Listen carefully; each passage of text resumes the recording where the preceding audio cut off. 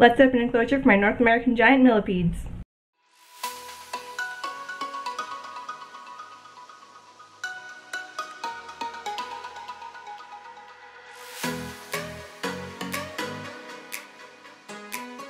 Hey everybody, welcome back to my channel. If you're new, welcome. My name is Zoe. Most people know me as 𝘎𝙪𝙾𝙪𝙤, and this is one of my many North American giant millipedes. So I've gotten a lot of questions about my millipedes, and yes, for a while there, they did disappear. If you're new to the channel, back in the fall for Halloween, I ended up acquiring a couple North American giant millipedes, and I got them as adults. No idea how old they were. So one by one over winter, they kind of passed on, if you will, and come spring, I didn't have any left. But thanks to a local family, I have now acquired quite a few North American giant millipedes, and with this new setup, we're going to try things differently, because not only were they all adults and wild caught, and I didn't know how old they were, but I also found out I did make some mistakes with my care. So this spring when I went to Flora Fauna over here in New York, I actually spoke to someone that breeds North American giant millipedes, and he gave me some tips from his trial and error of keeping them.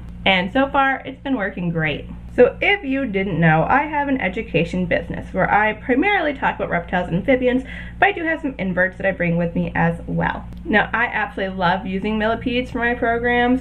I think they're like the coolest little inverts, and I wish so badly that I could have an African giant millipede, but unfortunately that is illegal in New York State.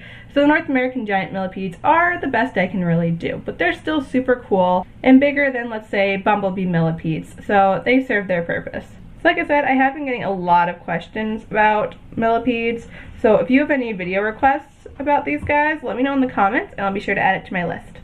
So for their new enclosure, we are using a tarantula crib setup. So quick shout out to Tarantula Cribs. They are the newest sponsor of my education business. They donated 4 different invertebrate displays for my business so that I can more easily transport my inverts to programs in a way that allows really good viewing for the audience and for people coming to see the animals. Now this one is a big boy. This is a 12 by 8 by 8 with a sliding lid, and these particular enclosures actually stack, which is super cool. And you'll be able to see that in my enclosure review video once I review the Tarantula Cribs enclosures.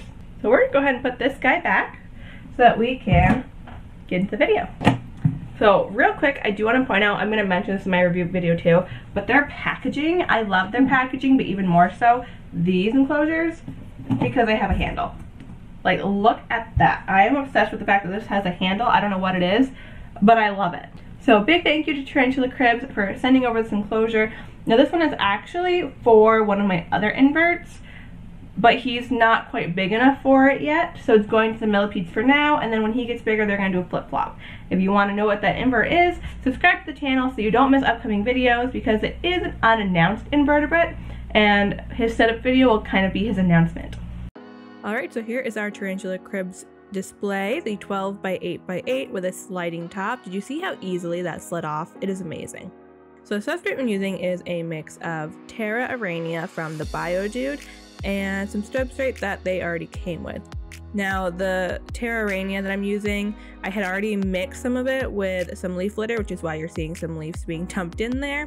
But I'm going to do about half of their substrate with this 𝘎𝙪𝙾𝙪𝙞, which is a bioactive substrate from the 𝘎𝙪𝙧𝙠. And then I'm going to use the substrate that the millipedes are currently in to fill it the rest of the way. So here is our tub of millipedes, obviously not quite as pretty as what they are moving into because these Tarantula Cribs setups look so nice. But there's my millipedes. These are my American giant or North American giant millipedes. They are so cool. I love using them for education programs. I love talking about all their little legs, and I don't know, I just really love millipedes, which is funny because they used to terrify me. And then I had to get used to an African giant millipede during my zoo days. So now the little millipedes don't bother me at all. So what I'm doing right now is just pulling out all of their wood because millipedes do eat rotting wood. So I'm pulling out all these chunks so that I can then remove all of the millipedes that I see, remove any of the moss. Right now I'm just moving moss over. That way I can get to the top layer of dirt because it is full of millipede poop. So I'm gonna go ahead and scoop out that top layer, try to clean out some of the poop. That way their new enclosure is starting fresh and clean.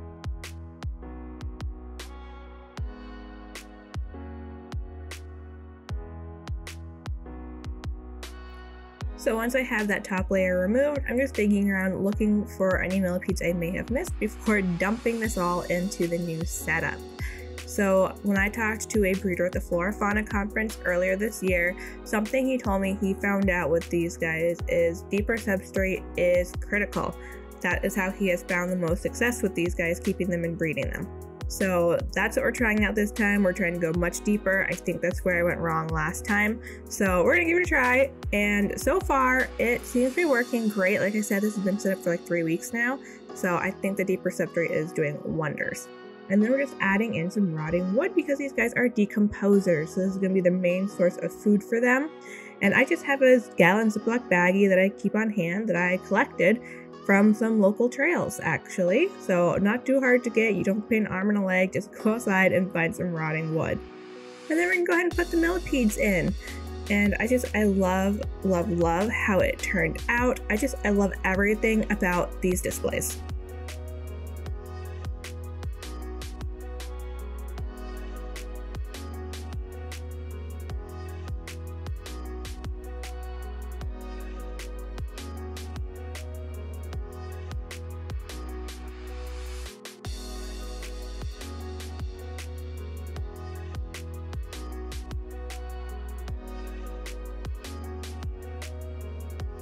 And that's a wrap on our millipede setup.